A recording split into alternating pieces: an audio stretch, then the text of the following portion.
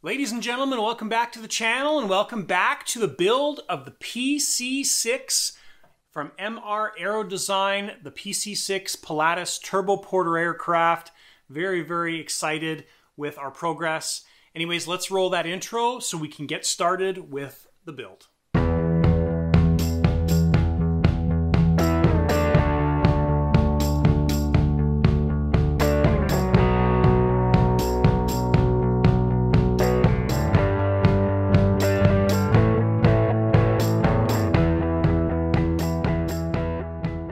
Alright guys, my goal for this episode is we are going to get a whole bunch of the sheeting done now that we are pretty much ready to continue sheeting all the big areas. So we've got to continue with the fuselage, we've got to do the front engine area, we've got to do the underside of the fuselage, so lots still to do on that. I'm really happy in the last video with the outcome of the angle on the top side of the fuselage. I think it worked out really well, looks really good.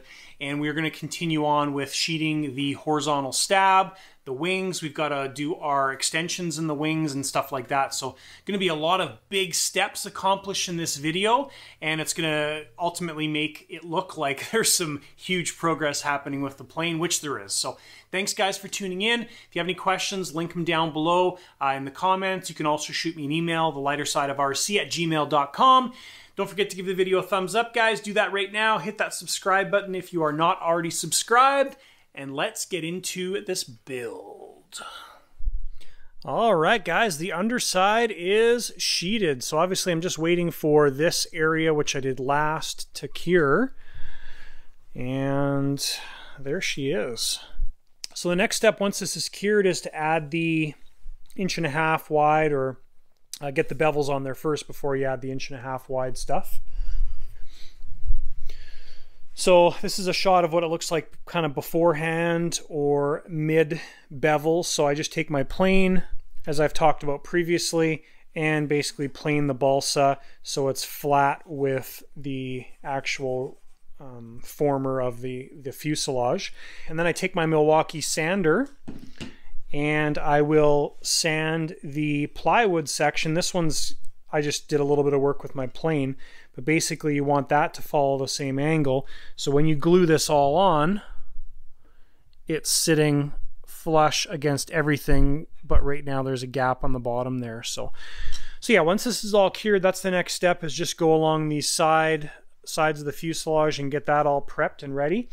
We do have to take off all the landing gear, wing stuff, and get that off so we can have some area to work in, and that is what we're working on next. All right, so Dan the Brickman, how are you?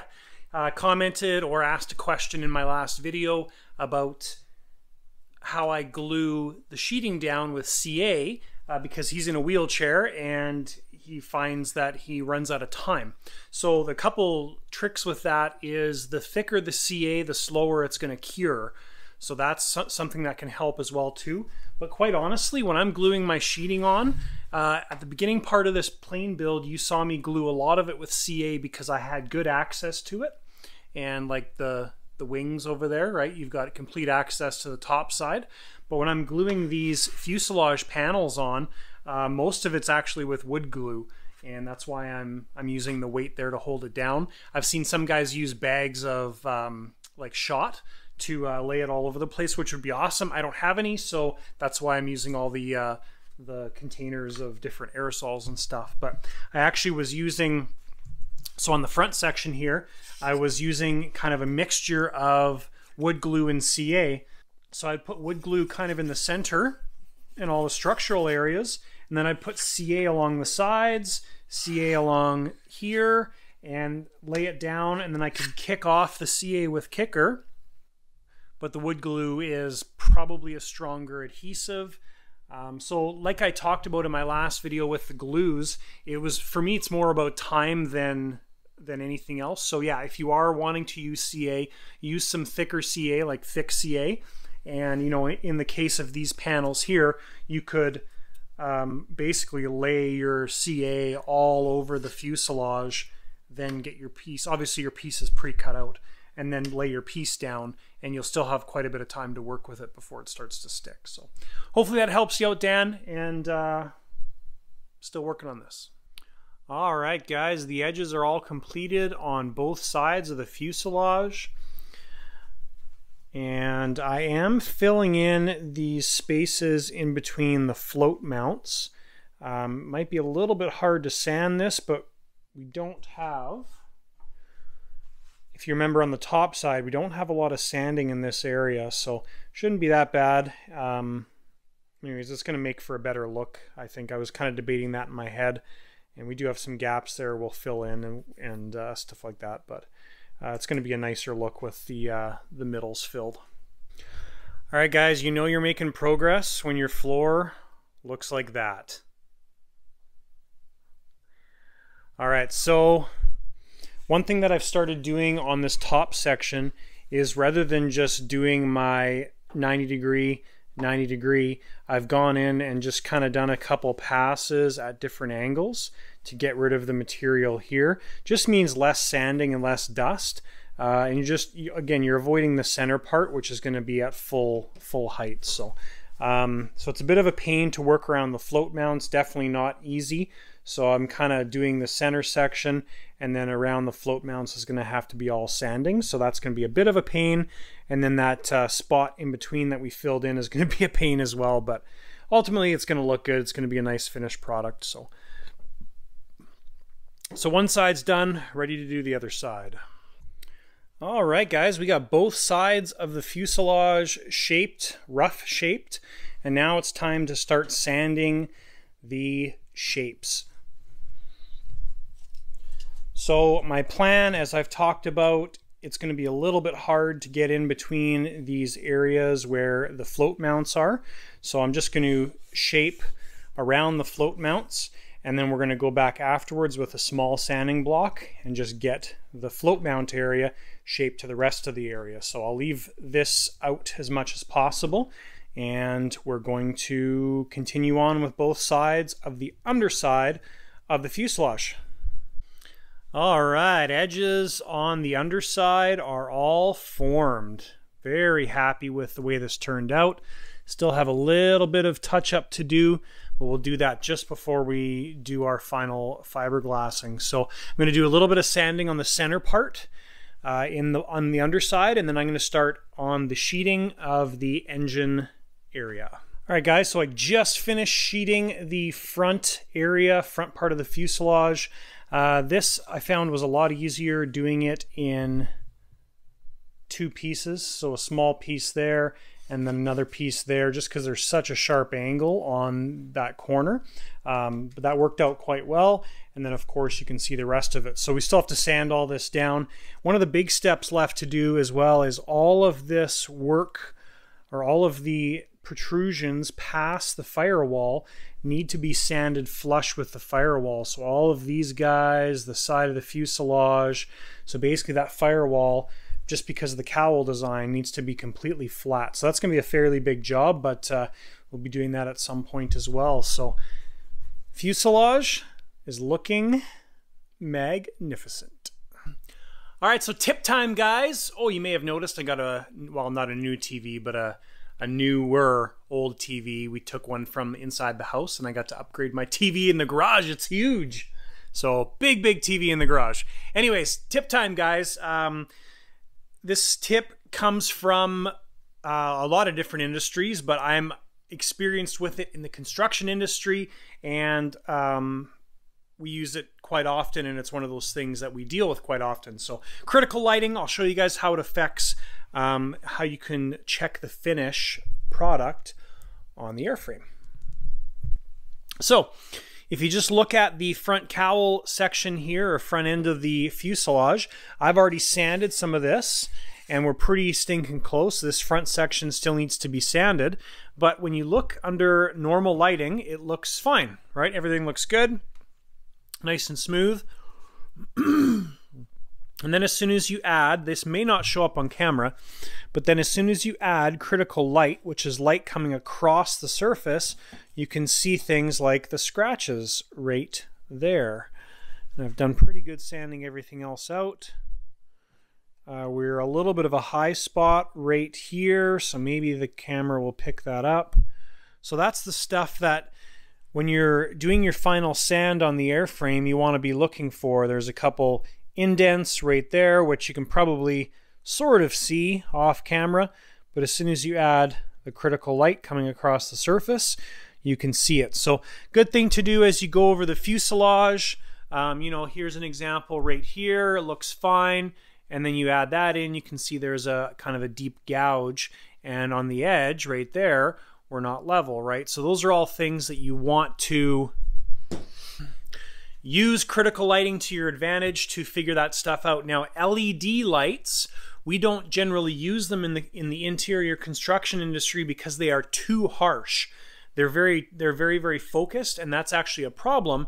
Using incandescent lights, like an old-fashioned, we call it old-fashioned, but old-fashioned light bulb with a softer light source is a better way, or the more common way, accepted way to do it. But we want to be as harsh as possible on this fuselage, so we're using the worst, harshest light possible. So that's why we're using the LED lights. So that's tip time for you in this episode. All right, so a couple big steps are happening next. I mean, this isn't really a big step, but so we traced the fin pieces, I think, maybe is what you want to call them. The horizontal stab fin pieces. Traced them out on the G10 material, the 1/16 G10 material. Cut these out with my scroll saw, and they do a pretty good job. And next to my bent screwdriver, my belt and disc sander are definitely one of the highly recommended tools. If you build airplanes or do anything in the shop, this is a great tool to have. Anyway, so I just touch the edges of the fin pieces out on the disc, and then just give them a final quick sanding on the belt. Works great. And next thing, guys, big step. We are ready to glue the vertical stab on. So I'd like to get this done tonight before I go to bed. So by tomorrow, this is all dry. So we're pretty straightforward here as far as how this fits on. It only fits on one way. I did take my file and just cleaned up a little bit of this high sol here because it was bumped up on these ribs, so it wasn't sitting perfectly flat. But otherwise, these little tabs interlock with the underside of the rudder or vertical stab. So essentially it goes on one way, clicks in. You can feel a very definite kind of stop. And then what we're going to do is we are going to take my digital protractor. So we're just checking angles basically. Now if we stick this against the vertical stab, we should get exactly the same angle on both sides when we want it to be. I was doing this earlier, I was kind of measuring it like this. I don't know if you guys can see that, but getting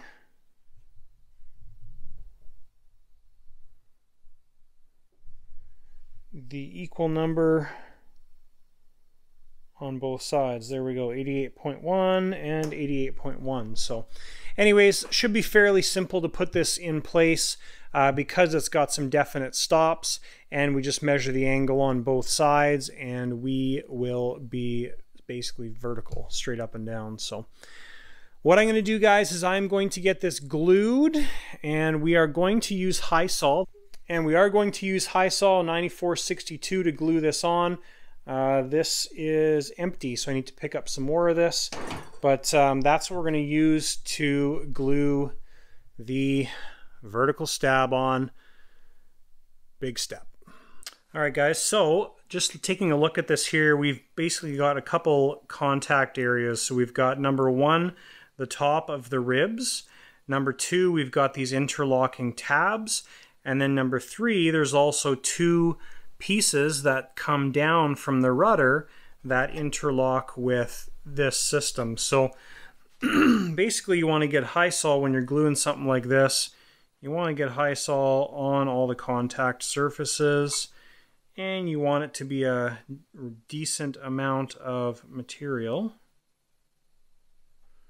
of course. So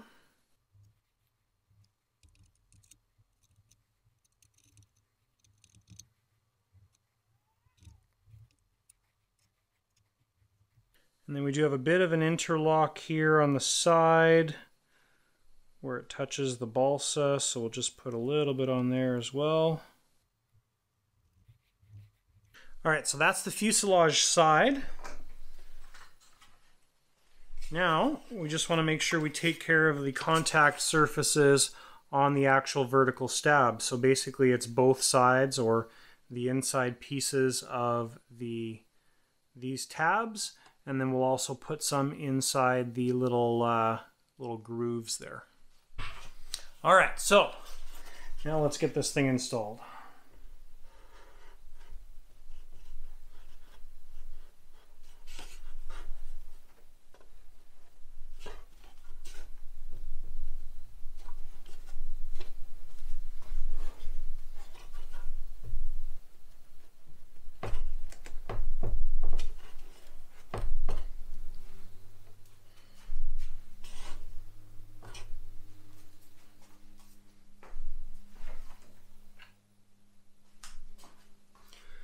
Okay, so all I'm going to do now is I'm just going to go in and get these corners, which I have access to still. Okay, so now we're in place. Now we're going to take the protractor and we'll go on the same spot.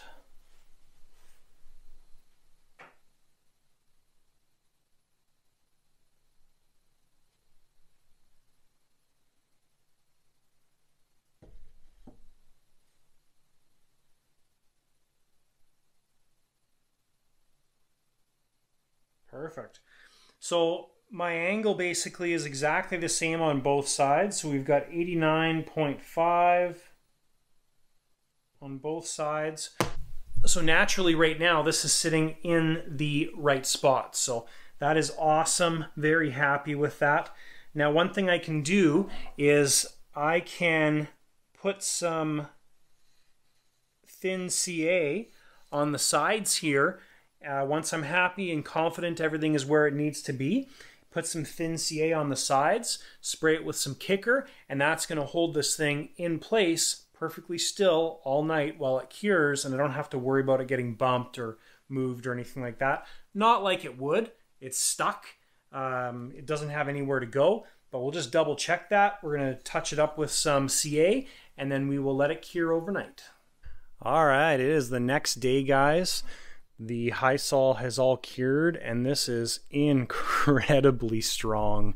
That is such a great connection to the airframe. Really happy with this whole back end and how everything worked back there.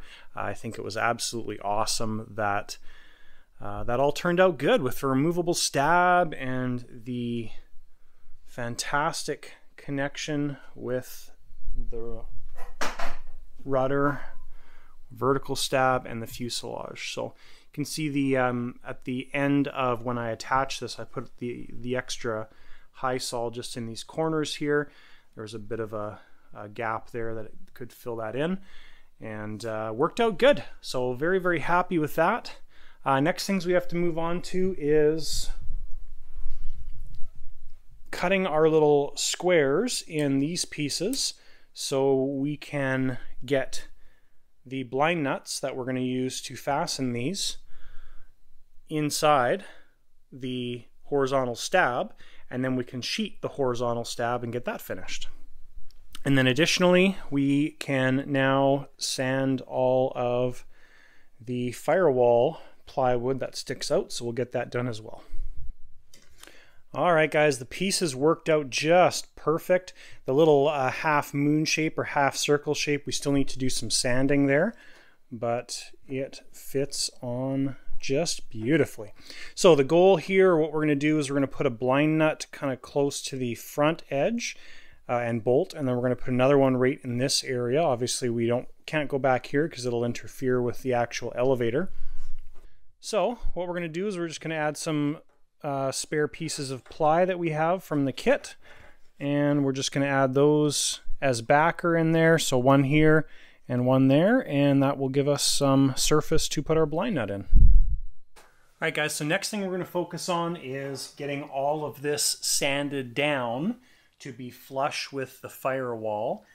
That's the best way, right way to get this all mounted, because our cowl, the scale cowl, butts right into the firewall on this plane. So quite a bit of sanding to do here. I've got my Dremel that I use with my carbide bit, and these are phenomenal for metal, wood, all that type of stuff. So this is a really, really common tool that I use. And then I've got my Milwaukee sander. This works great for everything, and there's lots of different attachments for it. So this is what I'm going to use for the balsa mostly, and this is what I'm going to use for the wood.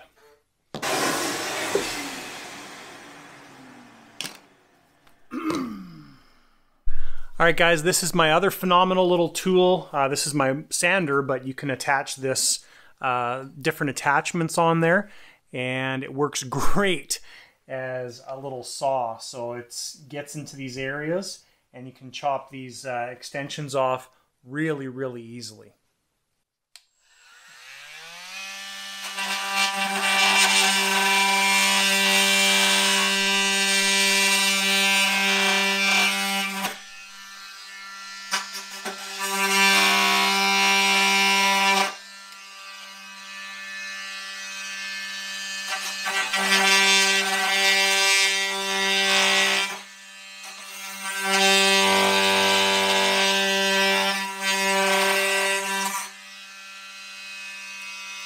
Alright, so we've got everything nice and flattened. We do have a little bit of touch-ups here to do that I'll show you. So we're going to put a little bit of filler in this area, just because we still have some holes there and whatnot. We do also, when I put this cowl on, so let me take a step back for a second. So at this point you can put the cowl on, butt it up to the fuselage. So it's going to be a little bit tricky without all my hands. So basically something kind of like that. So we've got a nice profile all the way around the fuselage. We do have a little bit of sanding to do on these bottom corners on both sides. So the other side I can't show you because I can't get over there. But we've got a little bit of sanding to do on those edges. Which is good. So it's basically the same kind of profile on this side. So we've got a bit of sanding to do there, a little bit of sanding to do there, a little bit of fill work to do here. And the other thing we need to do is, so just because of the way the firewall was set here, so we've got to fill in this little strip of wood, and we want to use ply for that, or we could also use high sol, but we basically need this edge to continue all the way down nicely, so we've got a nice fit where the cowl butts into that. So that's kind of what the whole goal here is just basically getting the surface nice and flat and ready to receive the cowl. Now I've got a couple ideas here. I know we were talking about sheeting everything, but we're kind of flipping all over the place. So this is the former, or the firewall, that comes in the kit if you are putting a regular engine on this plane. So it's nice that we have this because we've got some options here for using this to either mount the cowl or some other options. So here's some of the things I'm thinking about at this point. So number one, we cut this off right here, which would bring it right there. And that allows us to either glue the top portion of this piece to match the existing firewall. Okay, and then we can put some thinner balsa on top of that to make a nice surface to receive the cowl. So that's the first thing that I'm kind of thinking about here. The second thing is using this piece mounted to the cowl. So glue this top edge here to the cowl, and what that allows us to do is use that for the mounting of this top portion of the cowl to the firewall. So if we want to undo the top part, of course we're going to have some fasteners along the side, along the joint line of the cowl, but I want to try and minimize any that we have to add on the top portion. So it'd be nice if we were to glue that original firewall piece on the cowl, open the door, and then have a bolt right here which sucks the top portion on. So just kind of giving you an idea of what we've decided here with the owner. So we're going to skip the door on this side, and we're going to keep the door on this side. We'd like the door as big as possible, but the cowl split line is about here. So what I'm thinking about doing is splitting this cowl, having it come down and then up.